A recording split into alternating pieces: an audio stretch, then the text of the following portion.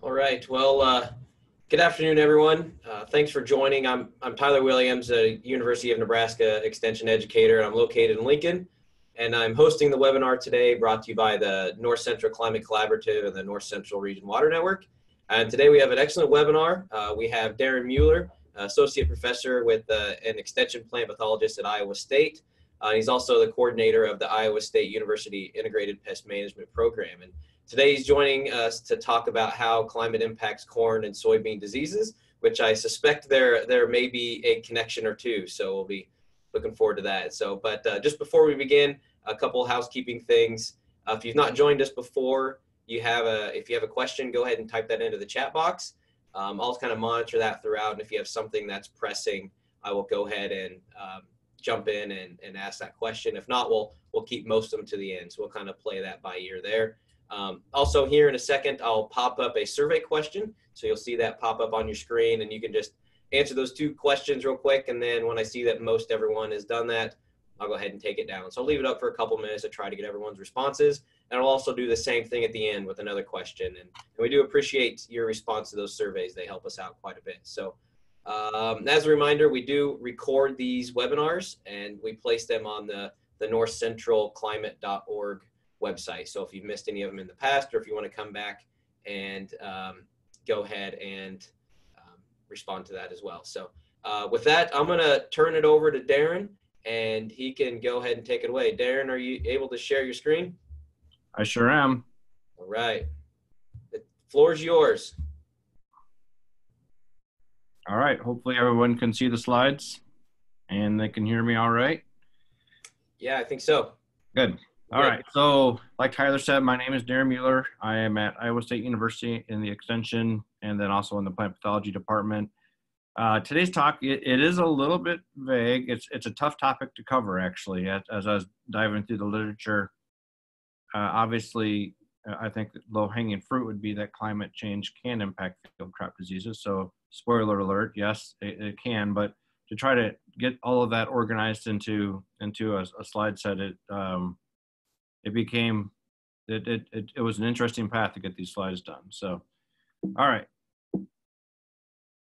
All right, so just as a really big overview, and I think that none of this should be a surprise on the first slide here, is that changing weather will not only affect the plant pathogens and insects and weed species, but to start with, climate change will affect, or climate and changing weather will affect the corn and soybean growth and development. And so there's going to be this theme going throughout this talk is we're trying to look at this holistically. Not only is climate change directly affecting the pathogens, and we'll outline those examples in more detail, but also it's affecting how farmers are growing corn and soybean, and not only that, the corn and soybean growth and development. And so you'll sort of see this theme throughout.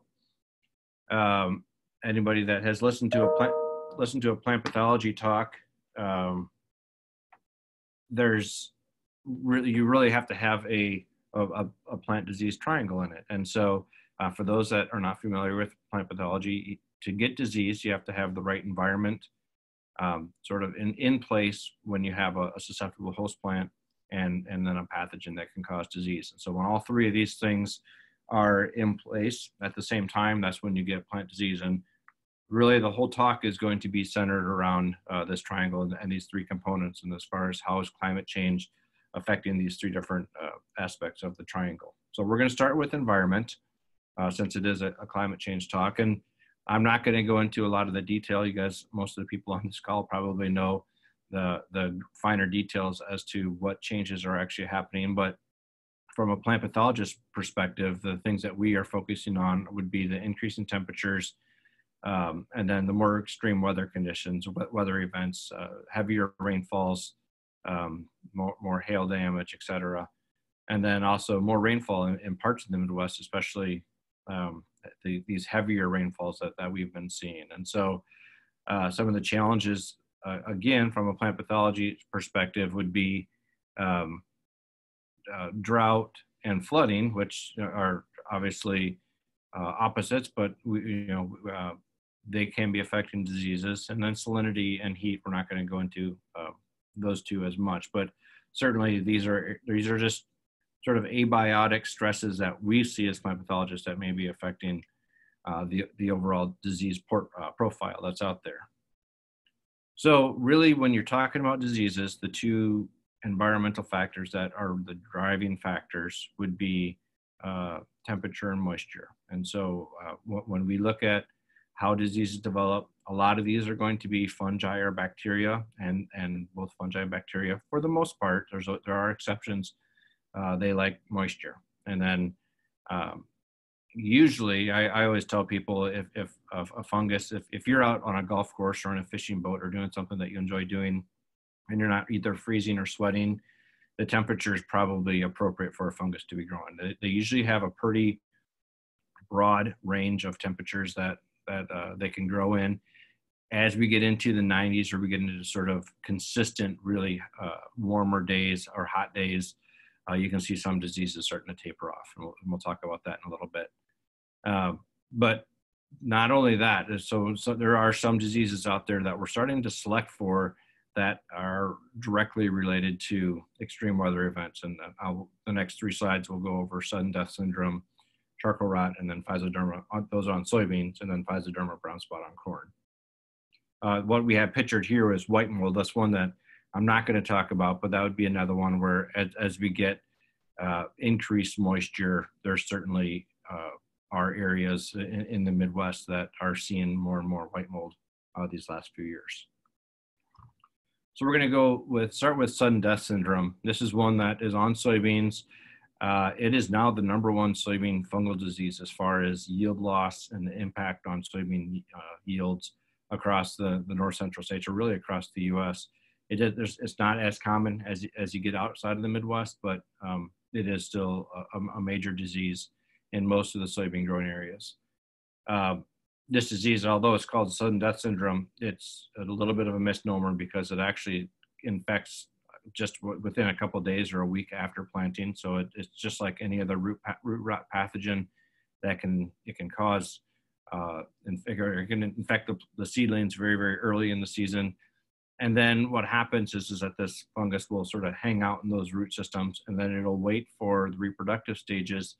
It'll start to produce a toxin, and then that toxin gets translocated to the top of the plant. And that's when you see these characteristic yellowing and death between the veins. You're going to see, so this is going to be one of those diseases that if you get a really heavy rainfall in those early to mid reproductive stages, this disease, if the pathogen's in the field, this disease can really take off. And then yields for this disease are really going to be impacted. This is a pretty patchy disease for most years in most fields, and yields are going to can be really dramatically reduced in these patches, not just from the foliar symptoms, but also from the root rot symptoms. So it's really hitting that plant with these 2 different phases.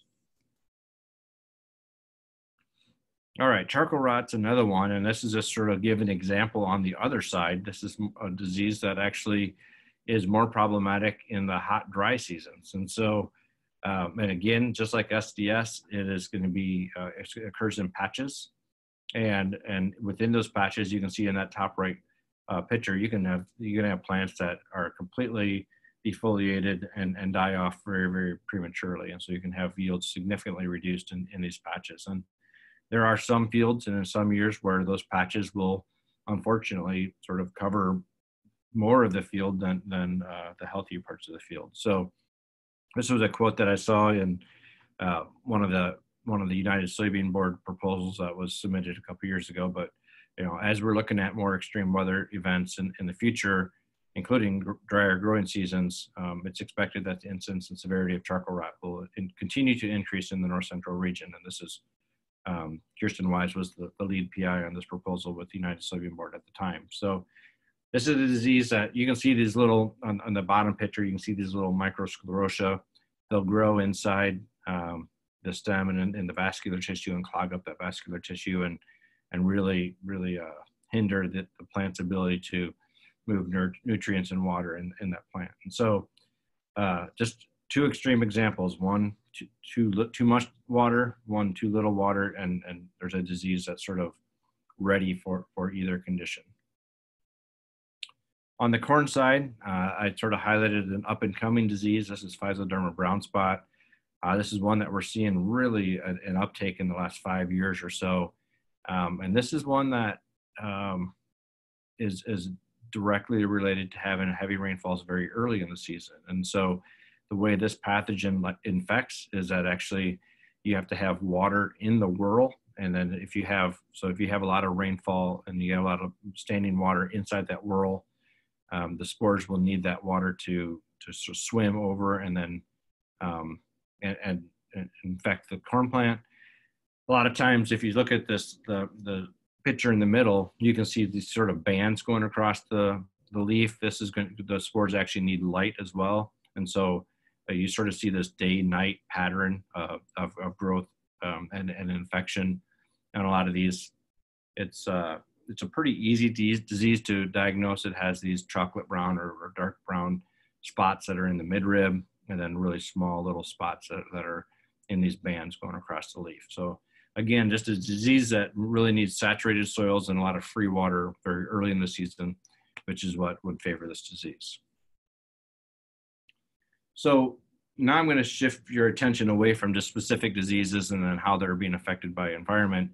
One of the other things that we look at as plant pathologists is what agronomic practices are changing as the environment's changing as well. And sort of the trends that we're seeing would be earlier planting, and then also farmers are going to narrower row spacing, or perhaps even higher plant populations where they're trying to capture and capture more of that sunlight early in the season.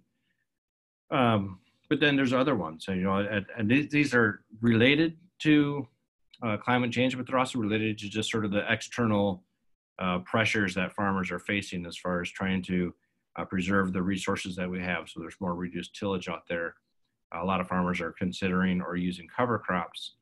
And then also there's a push at trying to improve water management. And so adjusting tiling, going to sort of a monitored tiling or some of the work there. And so all of those things could be affecting the environments within a field. I'm just going to highlight and what that can do would be, it could, as you close that canopy, that's a sort of the microenvironment that's going to increase the humidity, that's going to favor foliar diseases. As you have more soil moisture, that can certainly affect root rot pathogens, reduced tillage and cover crops. These can be affecting the survival of the amount of the pathogens or insects that are out in the field, or the attractiveness of certain insects to a field. And then also all of these would be maybe affecting weed pressure, and some pathogens can survive on weeds as well. So I'm just going to highlight one of these, and that's cover crops. And this is a study that was done by Allison Robertson's lab at Iowa State University, where they're looking at winter rye cover crops and corn seedling diseases. And so what you see in the picture would be corn on your far left, corn 3 days, terminated 3 days before planting, and then 8 days before planting, 17 days before planting, and then that last arrow is the strip that had no rye as the control. And then what they would do, they'd plant the corn, and then they go in and start looking at the amount of root rot. And the root rot that we're looking at is Pythium root rot. And if you can see it, and there were more treatments than what was in that picture, but if you look at this graph, the no rye, the corn that was grown in no rye had less than 10% of the roots with a little bit of disease or some disease. And the 25 days before and 17 days before were in that 25% of the roots had some Pythium root rot. And then everything after that, 8 days before, 3 days before, and 2 days after, you're looking at 80% or more of the roots having some root rot. What does that look like when a plant pathologist says it has root rot? This is a good picture of it. The corn plants on the left-hand side are going to be the ones 3 days before planting. So by root rot, we mean having these blackened, rotted parts of that root. They're going to be stunted or smaller, and then the seedlings are going to be just a little bit smaller, less vigorous than when you have healthy, non-rotted roots that you'd see on the right-hand side. All right, so those are some of the, and there's other agronomic practices that are changing either in direct response to some of the climate change. Those were some of the ones that came off the top of my plant pathologist head. But some of those changes also would be in pest management practices. And so as we plant earlier, we might have more seed treatments, for example. And then not only are there more, like corn's always been treated or has been for a long time, but soybeans are now being treated more often, but there's more seed treatment options out there. There's nematicides, there's a slew of other products that end up on these roots.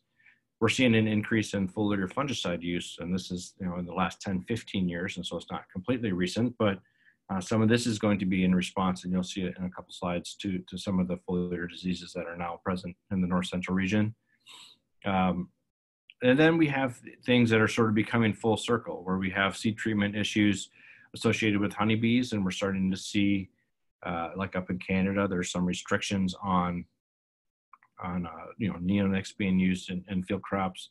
And so what are the consequences of us maybe losing some of these products that we're using? Certainly herbicide resistant weeds, we can have herbicide, or we can have insecticide resistant insects that are becoming more and more prevalent.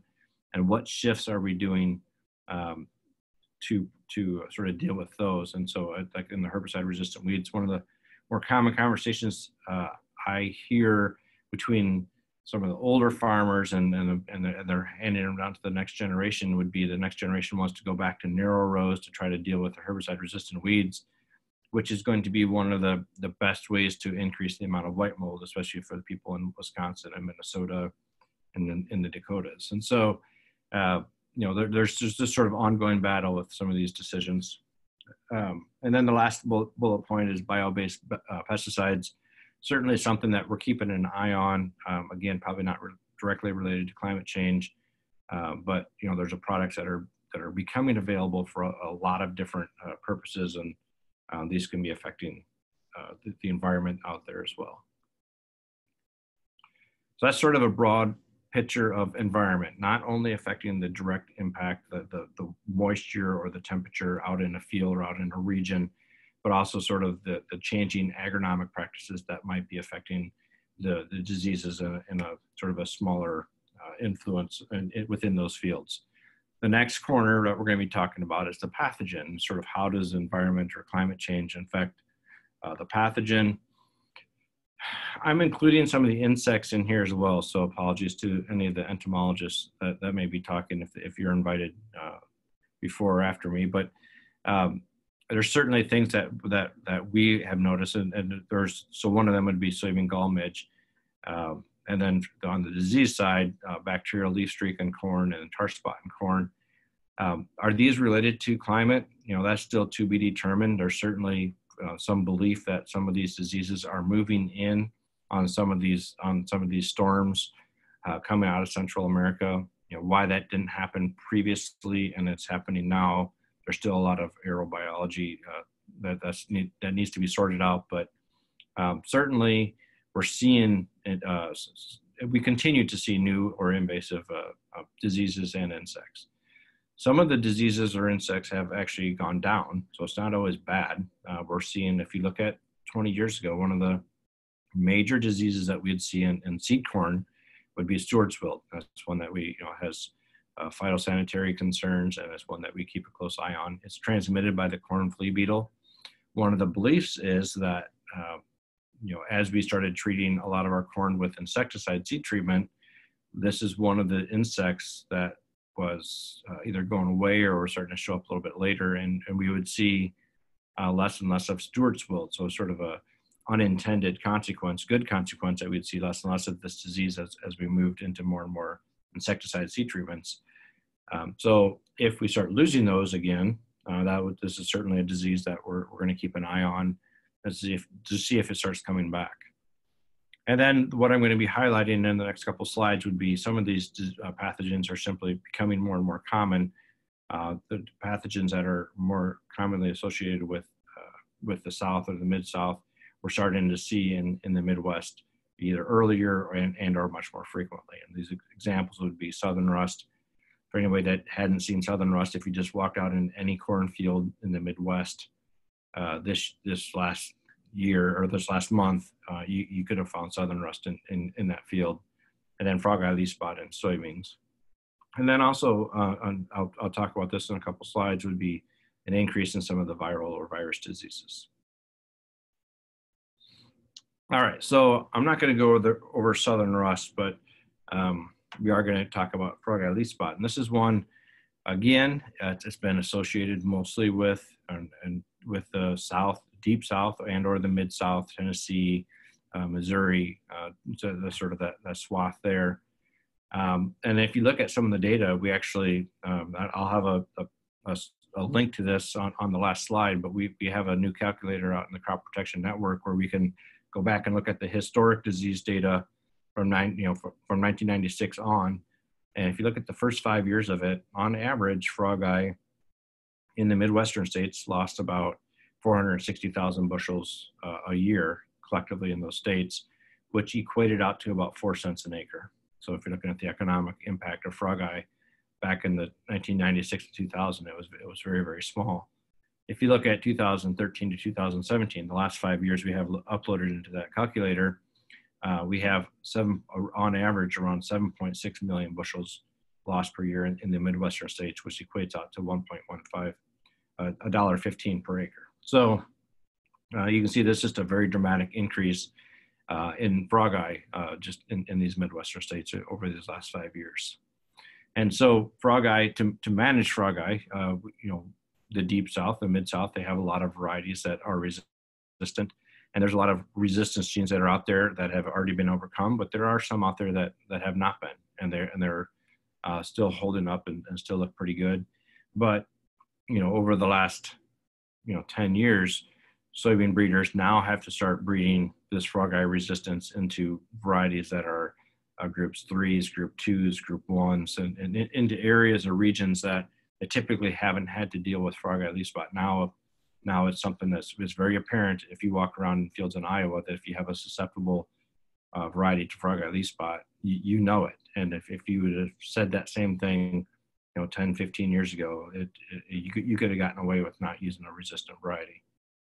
It's also, and this would be back to that bullet point a couple slides ago, it is on one of the main, or if not the main one, it's one of the top targets for foliar fungicides in soybeans in the US. And so if you start looking at foliar fungicide use and the increase in foliar fungicide use, there's a lot of different aspects to it.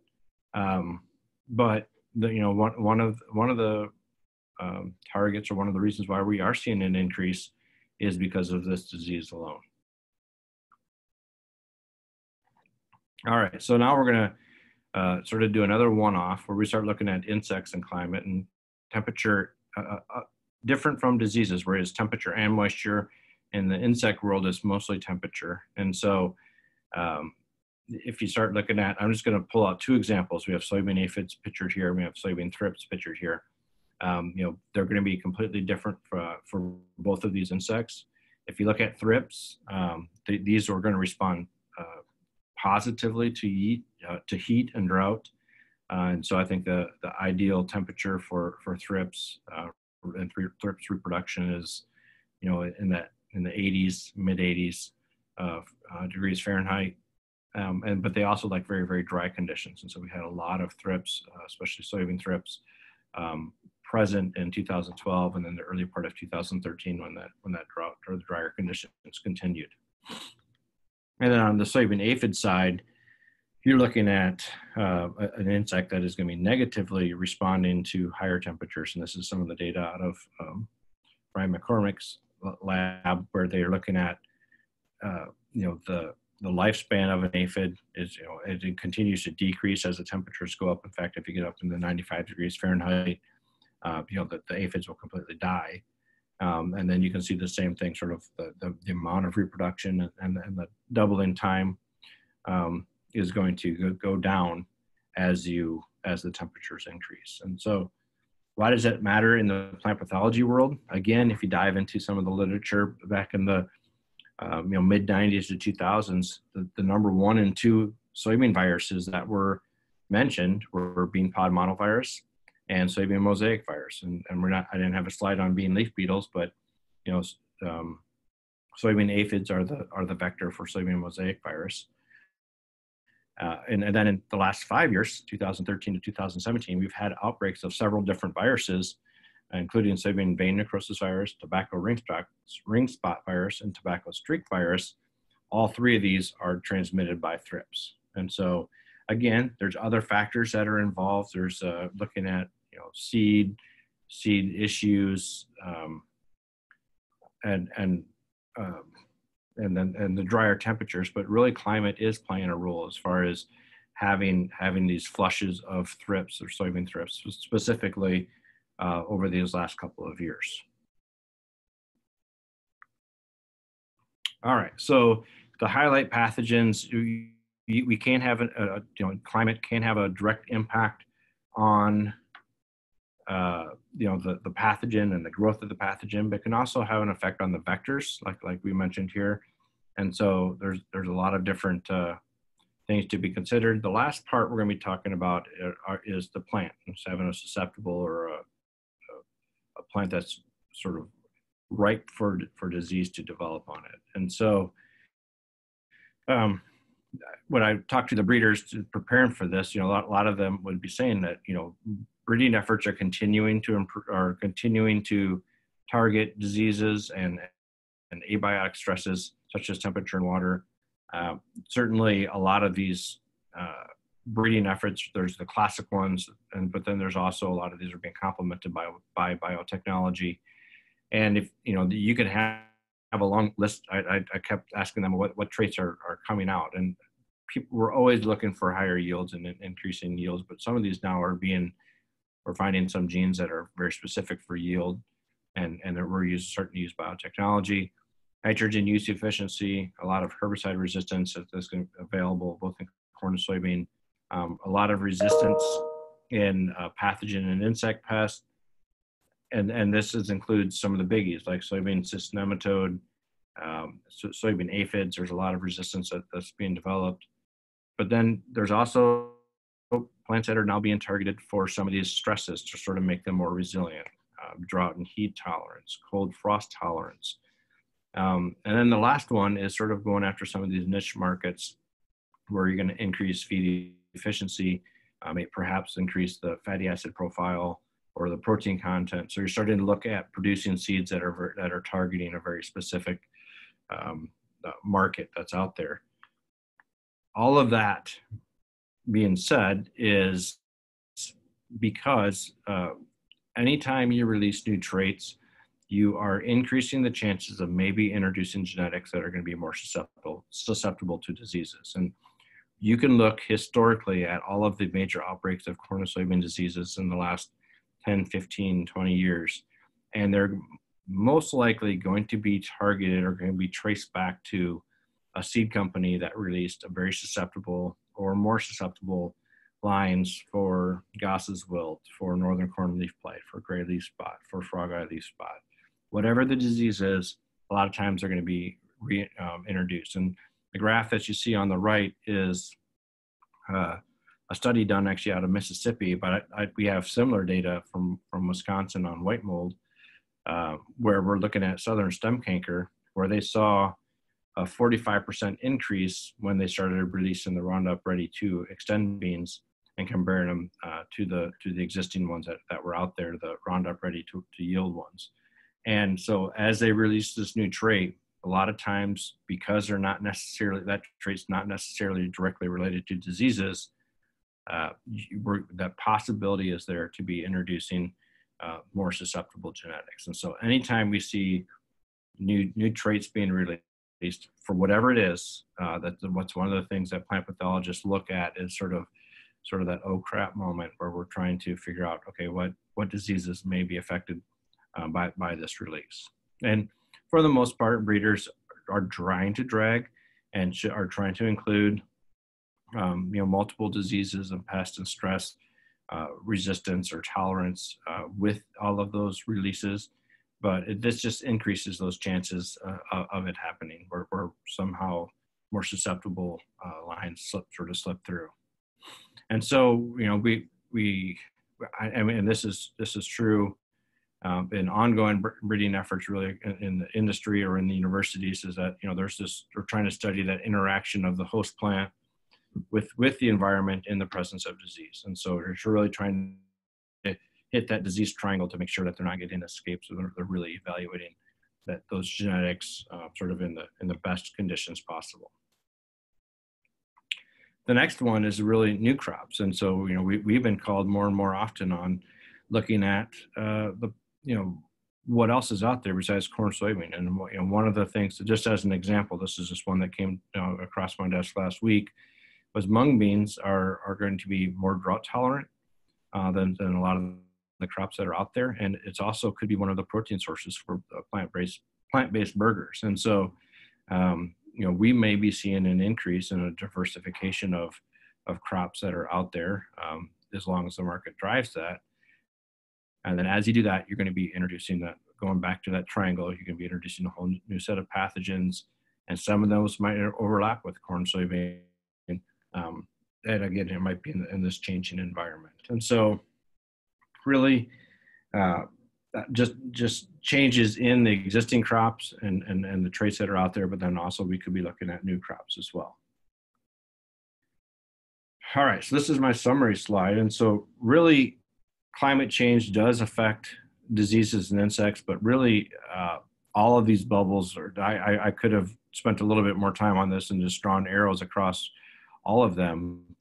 But climate change is going to be it's going to be really driving some of the technologies that are being produced. It's going to be affecting pest management practices, agronomic practices, perhaps new genetics or new crops that are out there. It could be affecting the economics and the economic decisions that are being made, or directly affecting the insect pests and diseases that we see present in the field. And so, all of these are going to be related at some point or some level within that disease triangle. So with that, if you wanted more information, again, I talked about that calculator earlier. That's under cropprotectionnetwork.org. If you go to the resources page, there is a calculator that's present. And there's a lot more information on Crop Protection Network on corn, soybean, wheat diseases for really across the Midwest. And so with that, I'd welcome any questions or comments. Okay, yeah, if anyone has any questions, you can go ahead and type them into the chat box. I'm going to pop up the last poll question there, and you can see that before you sign off. But like I said, go ahead, jump in, type into the chat box if you have some questions. I know I have one, Daren, while people are thinking. You showed that research of cover crops and killing date. I wonder, what considerations do they have to think about what type of cover crop they put in there, and how that might make a difference in disease carryover or even disease susceptibility based off of the different types of mixes and all the cocktails, or even just single species mixes. I didn't know if you had any suggestions or comments on that. Yeah, I would say that is sort of the ongoing part. I know my lab and then a couple of other labs looked at it on the soybean side, where we were looking at a lot of different cover crops, especially the legume ones, because we thought there'd be sort of that green bridge between those and soybeans. We didn't really see it in soybeans. In the corn world, that's where we have more problems with Pythium moving from rye to corn. I would say if you shifted away to other things, that would certainly could affect what Pythiums are there, but there's a lot of different Pythium species within each field. And a lot of that, and I think regardless of what you had, you'll probably be selecting for something that's out there, would be my guess. Okay, thanks. We do have one question so far. Emily asks if there is any information on yield loss changes in the past few years from southern rust moving north earlier. So the plant pathologists as a group, they will actually collect disease loss estimates across the U.S. and they'll post those on Crop Protection Network. And so I don't know if 2018 is posted or not, but in general, especially this year, we saw an increase. The last couple of years, it's been probably coming in late enough. Maybe Nebraska and some of those places have had a little bit more than normal. but it came in late enough where it wasn't a huge problem. I would say this is the first year where I've seen a real possibility for it to be reducing yield. All right, another question from Carla. For tar spot, can it be controlled with currently used foliar fungicides? Sure. I would say it is a fungus, and right, as of now, I think they're all pretty sensitive to some of the products. There's a couple of good data sets out of Michigan and Wisconsin that look at specific products, and I would say get your hands on those. I'm going to keep dragging it back to Crop Protection Network. We have a fungicide efficacy table on there as well, and so you can go there, find tar spot, and we don't have a lot of data because it's new enough, but we do see some differences in some of those fungicide products. So. Okay, thanks. Got another one from Nancy. Are there changes in rotations or co-cropping or interseeding strategies that could reduce any of these issues? Yes. The example off the top of my head is that we've shown that if you had a more complicated rotation system outside of corn soybean, you can certainly reduce SDS as an example. We just haven't seen people adopting that, or for all the other external reasons, economics, etc. But yeah, there's certainly, if you added more crops into your system, I think that in general, that would be, I think this is probably an overstatement, but in general, we've selected for a lot of the pathogens over the last 30 years that can be problematic in a corn soybean rotation. So as you rotate away from that, it certainly will help manage those diseases. Okay, thanks. Got another question here. Any potential upside to cover crop use in a changing climate, in response to insects or pests, or is it all bad news there as far as, we talk a lot about in the climate world of utilizing cover crops, right. But we also talk with producers about all of the secondary impacts that come with that. So, if you had any positive maybe from the pest or disease side that. We've looked because it's, I would say there's one example that we haven't ruled out, and that would be white mold. There's some research that's been done out of Wisconsin back in the 90s that saw a reduction in white mold when they planted wheat, and then came in with soybeans afterwards. And that, because what you're doing is you're actually just creating a barrier, and so the pathogen will germinate and produce little mushrooms in the soil, and those mushrooms produce the spores. If you can block that with residue, that might be a way. And so a good thick cover crop canopy could be similar to that, the wheat crop that was growing back in Wisconsin that showed that. So there are certainly possibilities. We've tried to research that specifically, but every year we don't get white mold. And so we're going to continue to look at that one. My lab looks at soybean diseases, and to be honest, we keep trying to either make diseases worse or better with cover crops. And in general, we see nothing, which I guess is a positive, where cover crops can just do what they're supposed to be doing, and you're not making diseases better or worse. And we've looked at a lot of them. So we've looked at a lot of pythiums, a lot of fusarium, SDS, charcoal rot. We looked at a lot of different diseases, and none of them seem to care that the cover crop was there or not there. So. Okay, got another question from Danelle, and she says, as an ag economist, she learned a lot.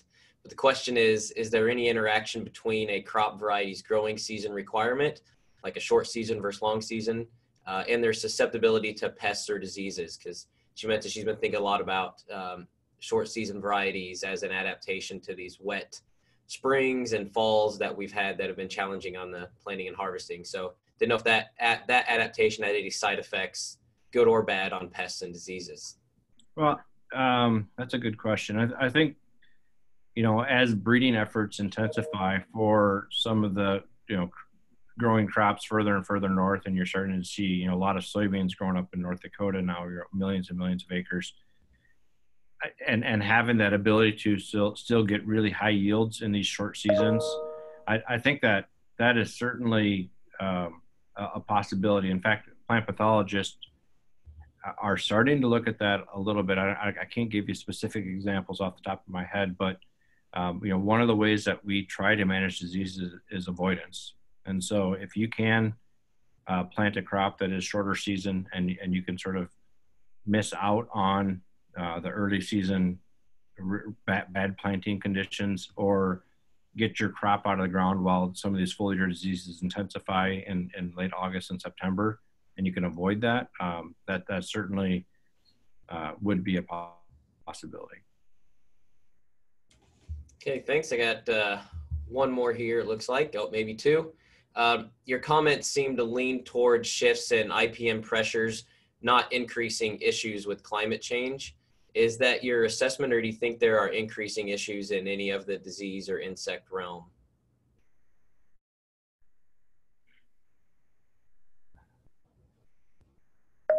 I would say that I don't know how to answer that one. I would say that some of the foliar diseases that we're seeing, I'm going to stick with foliar diseases. Some of them, there are more of them, but some of that might be, like a frog eye, for example, we definitely see more of that. But some of the other diseases, we see more of that just because we're out looking for it a little bit more. So I don't know if it's necessarily us evolving as scouts and then as plant pathologists and having a better idea of what's actually out there versus we didn't, soybeans were truly considered just the rotational crop that you just suffered through before you get to your next corn crop. And so we didn't spend a lot of time looking in them. And so, but as yields are increasing and corn prices are suffering, you spend a little bit more time managing soybeans. So it's hard to tease that apart. I would say, and there are certainly diseases out there like soybean cyst nematode that really have not increased its impact on yield. If you look at the 96 to 2000 and then the last 5 years from that disease loss calculator, the yield losses that we were seeing, have really flattened out with soybean cyst nematode. So I don't know. I mean, there's so many complicating factors there. I would say my gut instinct would be that the cultural practices and the changes in genetics drive diseases more than climate at this point. Okay. Got another question here. This one's from Todd. It says a soybean grower in Georgia whom has grown 200 plus bushel per acre soybeans claims that he benefits from preventative fungicide applications. If we are getting more movement of southern U.S. issues into the Midwest, do you believe that there will be renewed interest in preventative fungicide applications? Do these possible applications impede AMF beneficial fungi development in the soil? So I thought the yields were 196 is what he got, not over 200. But I would say that I'll use Iowa as an example, and I'll just stick into the state I know the best. I would say in Iowa, a lot of the fields that I walked into this year had enough frog eye to warrant a foliar fungicide spray, preventative or not. And so, as people are out scouting and looking for diseases in a year like this, where we have a lot of southern rust coming in and frog eye and soybean, there really could have been a benefit of foliar fungicides in a lot more acres that were not sprayed. If it's preventative or not, hopefully they're doing their homework and they're spraying them on the ones that are more susceptible, et cetera. But I have my doubts.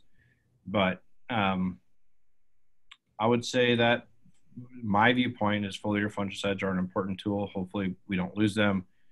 And there's definitely a role there for protecting yield all the way up into the Midwest. Sort of skirted the answer there a little bit. That's all right.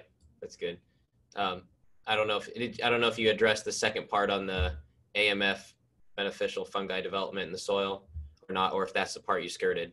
Yeah, I am going to stay away from that one. I mean, there's All right. certainly there's consequences to everything that's sprayed out in the field, and so, Sure. but I don't know the literature well enough to know how that would be affected.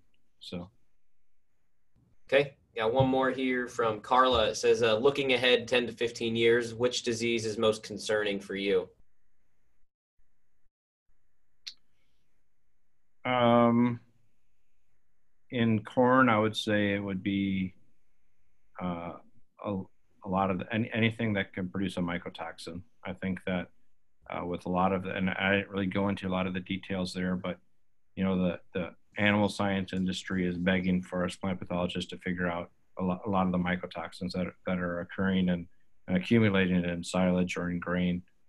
The pig industry has suffered from increases in that the last several years, and that's something that with increased moisture, that's not going away.